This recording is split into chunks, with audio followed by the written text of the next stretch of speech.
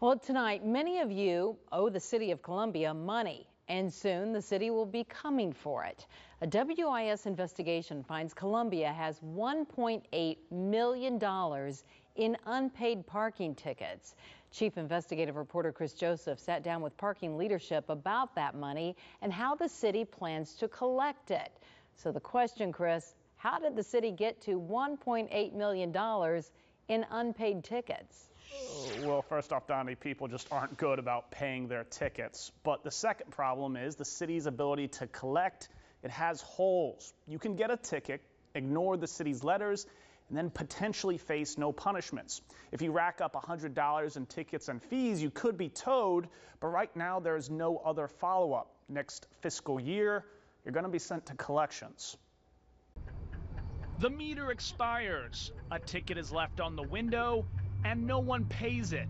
Columbia data shows that since March 2020, that process has repeated itself more than 39,000 times. That's $1.2 million of uncollected revenue, if you're counting. Add in 11,000 parking tickets for other violations worth $600,000, and then bring in all the tickets where people have overpaid, and Columbia has $1.8 million it hasn't collected for 50,000 parking tickets. We have emails that are pushed out the day after if we have your email on file. And if we do not, we mail out monthly citation statements based on DMV information we receive based off of your vehicle tag. Elle Matney is the director of the city's parking services. Her department does assess late fees and has vehicles towed, which brings all those fees back to the city. But the car only gets hauled off if the offender racks up $100 in tickets and fees. If I am just stopping by and I'm just driving through the city, get a ticket, and then I'm on my way to Charleston and you will never see me again, is there any way to recoup that fee? Not today. Not today. Why not? Other than the information that we receive from the DMV notification, we recognize that that's an opportunity for the department here in Columbia, and we're working towards further actions to collect that revenue. Our regular customers, you can get up close to $1,500, $2,000 in outstanding citations.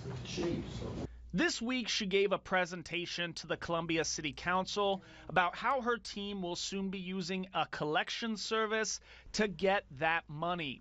Once the tickets hit 2 months old, they'll be sent to collections at the expense of the offender. She says the decision to go to collections was made in the last year. Columbia has been losing out on hundreds of thousands of dollars annually. What changed? Well, why just get on this in the last year?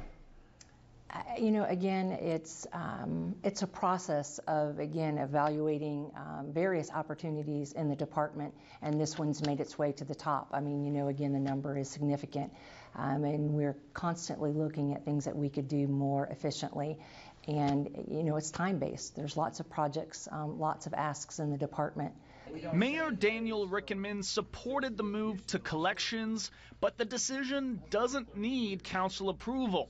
When the collections begin, there will be a ticking clock. State law creates a 3-year window for the city to collect debt, meaning that for now, offenders could potentially wait out their tickets and get off scot-free.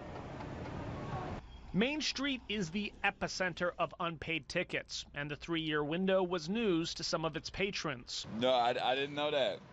I didn't know that at all. That's actually crazy.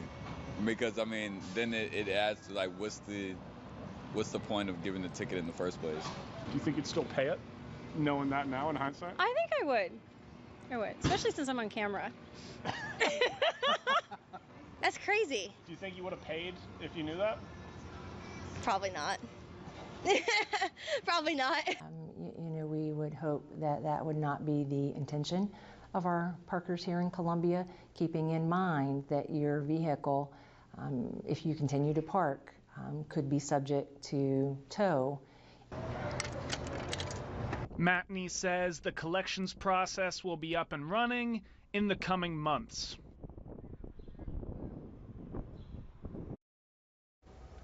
So Matney says if those recouped funds made it to the city, they could help pay for a whole series of potential projects. She pointed to maintenance and perhaps an overhaul of the meter system. Dondi? Okay, and I'm all paid up. And I'm saying that not just because I'm on camera, by the way. You can find out more information about Columbia's unpaid tickets near where you live, kind of a neat little interactive map. Go to WIS-TV.com.